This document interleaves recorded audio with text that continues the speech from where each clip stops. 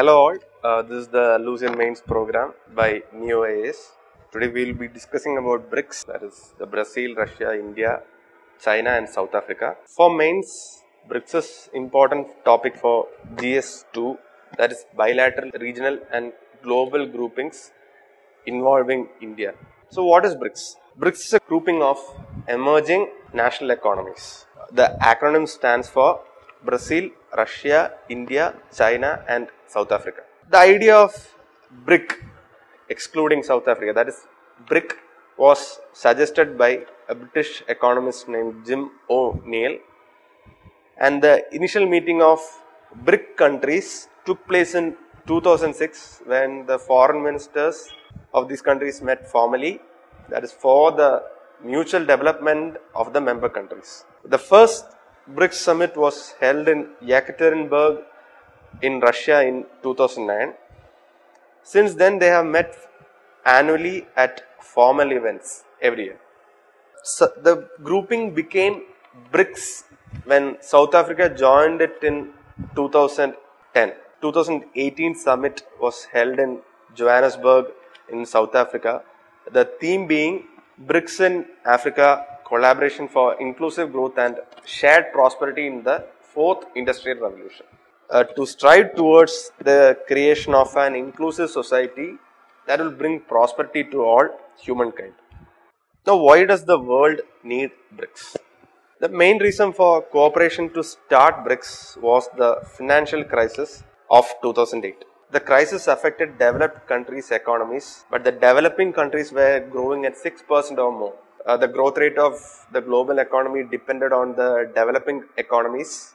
This increased their bargaining power and prompted them to come together and increase their stature with respect to the Group of Seven and the OECD countries, that is the Organization for Economic Cooperation and Development. And the leadership of these two groups, that is the G7 or the OECD groups, were no longer undisputed.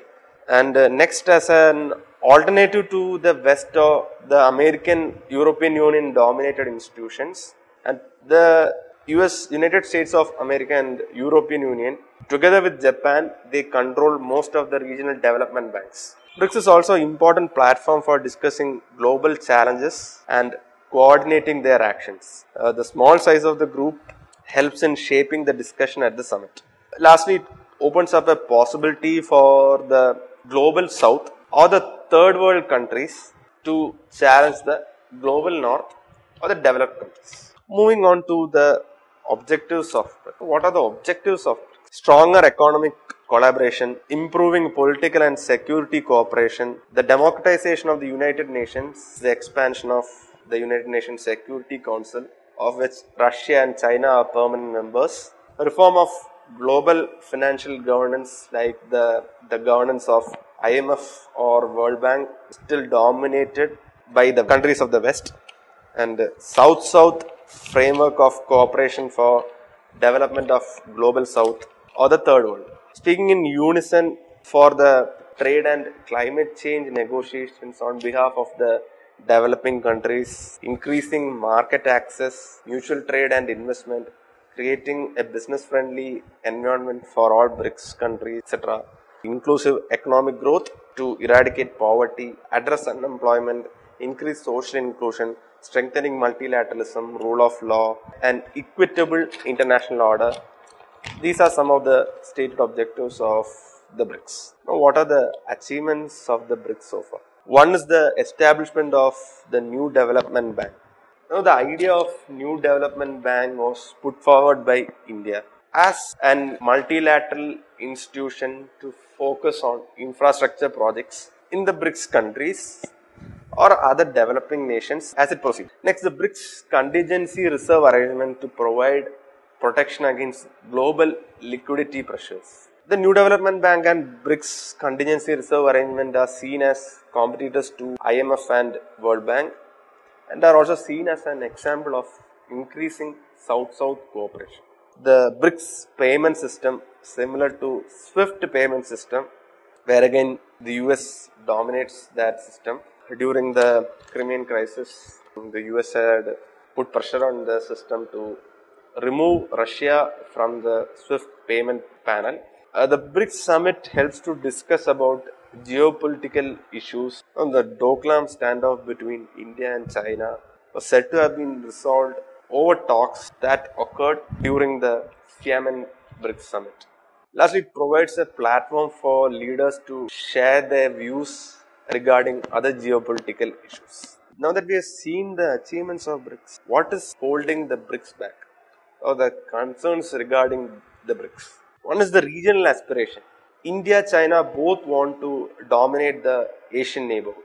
The governance of these countries are also different. India, Brazil, South Africa, for one, are democracies. Russia and China are authoritarian regimes. There is trade conflict between various countries in the groupings, whereas Brazil and Russia are commodity exporting and benefit from high commodity prices, while India and China are importers that benefits from low commodity prices. Territorial issues that we have mentioned. China also has outstanding territorial issues with India as well as with Russia. With India, China has issues in Aksai Chin. It is also claiming that Arunachal Pradesh is part of their territory, part of Tibet. China also spearheads three major initiatives in the region.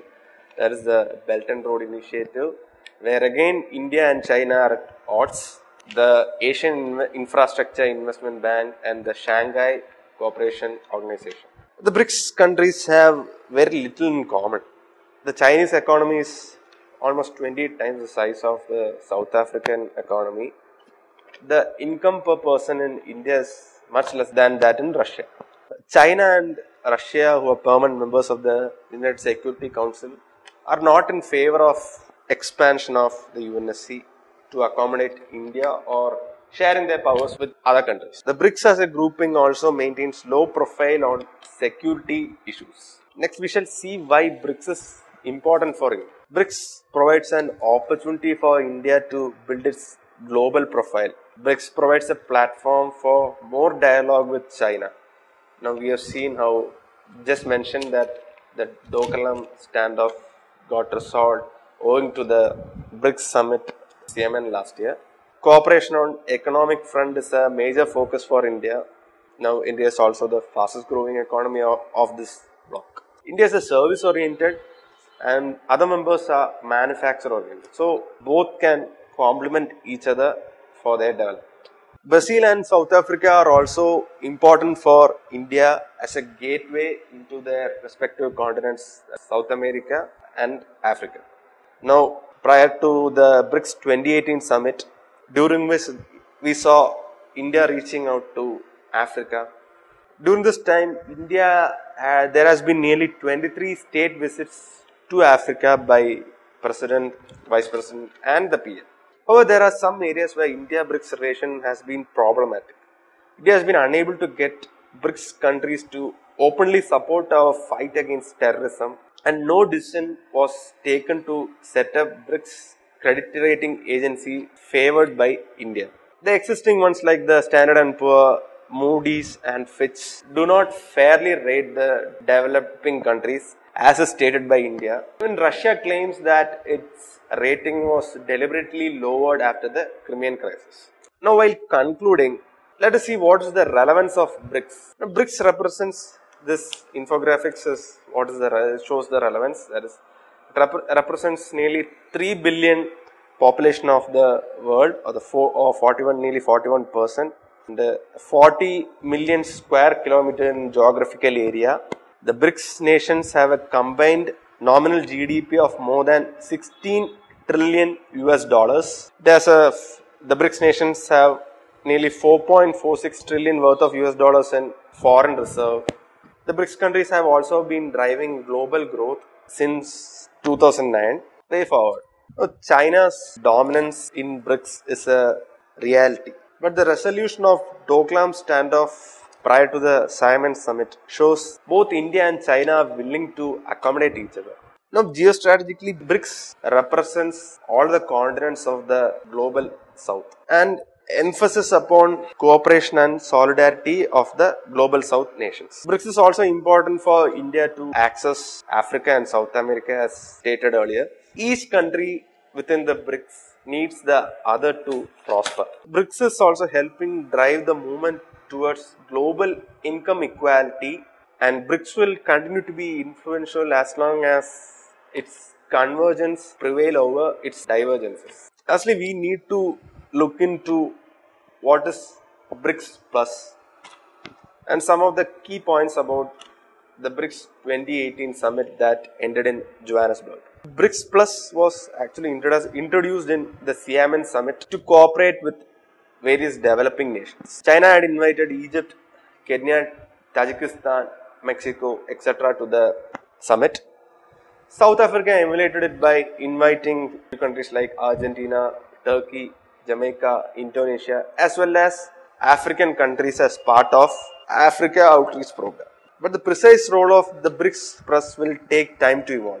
However, the immediate benefit is that it provides an opportunity for networking among global leaders. Now, these are the countries that were invited for the BRICS Plus initiative. Map does not show Egypt or Indonesia.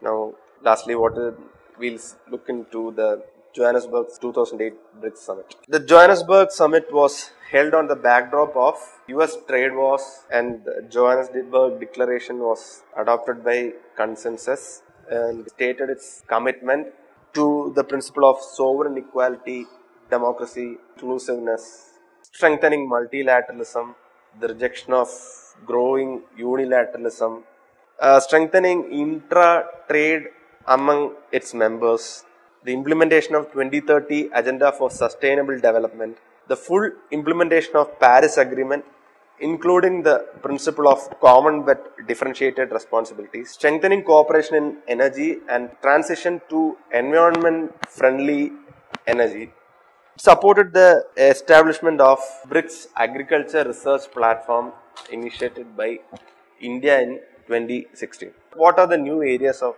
BRICS cooperation? Establishment of a working group for peacekeeping, establishment of vaccine research center focused on research and development of vaccine innovation, BRICS Gender and Women Forum for gender and women issues, and BRICS Tourism track of cooperation. Lastly, the leveraging of strategy for BRICS economic partnership towards the pursuit of inclusive growth and advancing the fourth industrial revolution. So that's all about BRICS. Thank you.